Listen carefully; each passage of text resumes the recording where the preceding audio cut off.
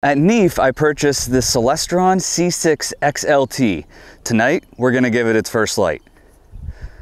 Well, not exactly. It'll be its first imaging light. Last weekend was my dad's 60th birthday, and I bought a solar filter with the telescope, so I took it up and showed him the sun. He'd never taken a look at the sun through a telescope. I thought that was a good birthday present. But tonight we're gonna put some cameras on it and we are going to get it rolling. Now for tonight, we are gonna put the C6 on the ZWO, or ZWO as I like to say, AM5, and we are going to be guiding it with an off-axis guider with the 174mm mini. And because the observatory here is still under a bunch of light pollution, we're gonna be using the Optilong L Pro filter. And one thing you're gonna wanna remember when you're buying an SCT that I almost forgot at NEF was dew prevention. So with this SCT, I made sure I got the rings that Celestron makes for this specific model, and also the dew shield that is designed to hide the wires from the dew ring. And the nice thing too is you don't need to use Celestron's controller. The ASI Air, if that's all you're using, will control the dew ring. Now with this focal length, you definitely do want to start trying to go with off-axis guiding. Now with this specific one, since it's one of the smaller ones, I probably could have gotten away with using my guide scope with the 120 mini, but I figured what the heck, let's just go all in and get the off-axis guider. Well now, just for fun while waiting for it to get dark, let's put the solar filter on and see what's happening up on the sun. All right, now we're in here in the app. It's generally pointed north, not exactly polar aligned, but should still be able to see what's going on. So I'm gonna go ahead and just tell it to go to the sun.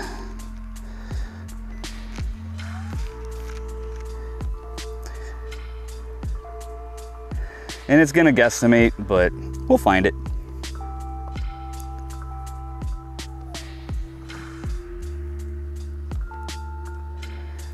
I can already tell it's a little bit off. One way you can find the sun without actually looking at it using your telescope is look at the shadow of the sun. When it's pointed directly at the sun, you'll get a perfect circle, or elongated based on the angle of the sun.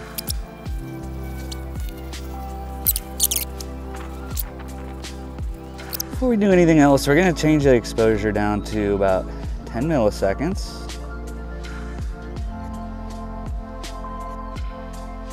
And then we're gonna set that gain way down for a minute, because that is way too bright.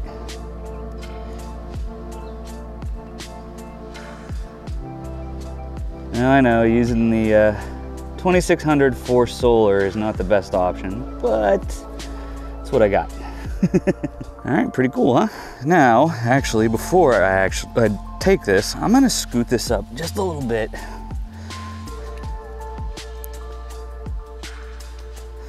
Or over to the side, just away from that sunspot.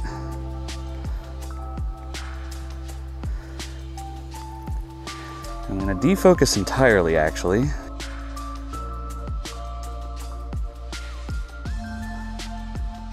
Well, actually, we'll just use this as flats. So we'll take a few,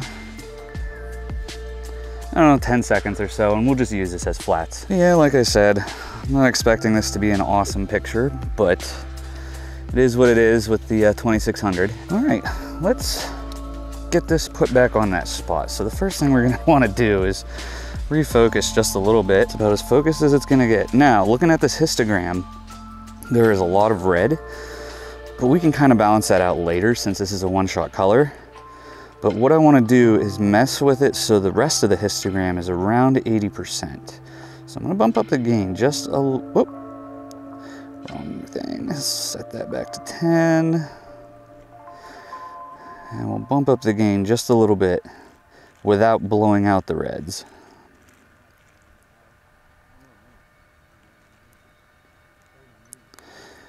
Okay, and let it focus. And we'll focus one more time just to be sure. The focus on this thing is extremely touchy, and we'll just let it go. I'm gonna do, because we're only doing like 12 frames per second, maybe 20 seconds, and I'll do 3 or 4 clips of 20 seconds and see how that works out. But while this is doing that, one thing I did want to mention is the solar filter provided by Celestron actually doesn't fit very well with the dew rings that they also provide. The wires for the dew rings kind of get in the way. That's a bummer, but I hope on the next iteration of the solar filter they take the dew rings into account because the dew rings are screwed onto this. That's it, now we gotta wait for it to get dark. So going for tonight's target, because it's been so smoky lately because of those fires in Canada, haven't really got a chance to get this thing out to play. The bummer about all that smoke too is that it kind of looked like we were looking through a flats filter. It was ridiculous how cloudy it was here. And there was a nova to get. So tonight we're pointing it at the pinwheel and we're getting that nova. And we're just gonna leave it there all night. I'm gonna start off with EAA for the visitors here at the star party tonight. And then after they leave, I'll turn it into a regular imaging session, but I'm gonna use the frames from all of it to see what I get. Now, luckily with the star party tonight and where the pinwheel is located, during the time the public is gonna be here, it's gonna be pretty high up there. So the headlights of people coming and going and the people forgetting to use red lights aren't gonna interfere too much, especially using the dew shield, blocking some of that light. But either way, it'll still be nice to show them the supernova. But the plan is, because I'll be doing EAA and a regular set, keep it short, maybe a minute, 2 minutes tops for my exposures. That way I can keep the stars calm and get a lot of detail. Now, it's always exciting to get first light on the scope. It's even more exciting when you can share it in person at a star party and with you watching this video. But hey, if you found this video entertaining, please do like, comment, and then maybe consider subscribing. Thank you for watching. Clear skies.